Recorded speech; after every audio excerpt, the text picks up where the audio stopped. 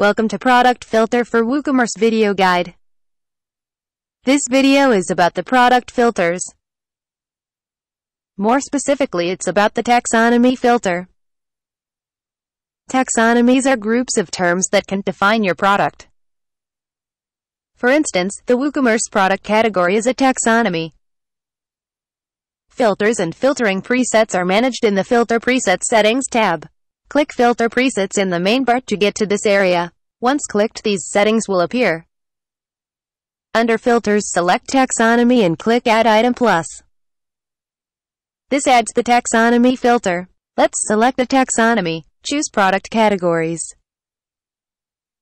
Now, if we save our settings and view the page using this filtering preset, which in our case is the default preset integrated in our shop page, in the left page sidebar, we can see the changes in the new filter.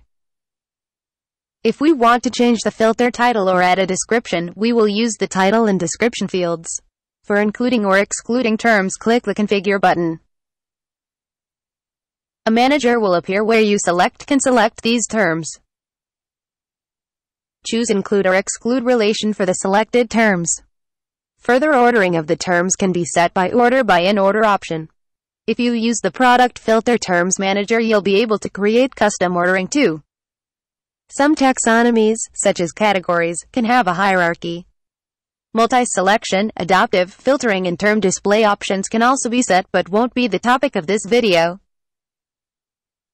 For more guide videos about the product filter for WooCommerce, follow our channel. Thanks.